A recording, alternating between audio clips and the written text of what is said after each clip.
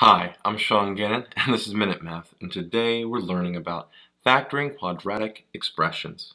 Minute Math, when you need help you use Minute Math. We're given this problem right here, x squared minus 7x minus 18, and we have to factor this completely.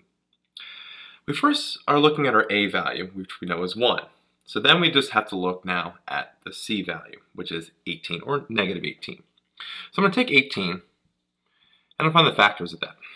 What two numbers multiply to be 18? Well, 1 and 18, 2 and 9, and 3 and 6.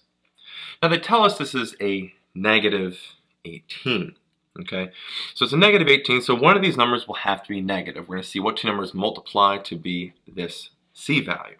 Okay, so that's what we found here. And then we see which ones add to be negative 7. So if one of them is negative, okay, one of these is negative, which two combinations, when we add them, gives us a negative 7.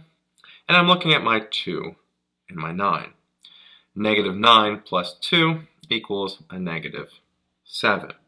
All right, so with that information, this is actually pretty simple to break down. We have our x here, our form. We have x times x. The two numbers that add to be negative 18 but add to be a negative 7 are negative 9 and positive 2. So we put a minus 9 here, a plus 2, and that is it. That is our final answer, x minus 9 times x plus 2. I hope this video was helpful for you, and if it was, please subscribe to this YouTube channel and like this video.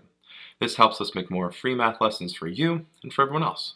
So as always, thanks for watching. Minute Math, when you need help you use Minute Math.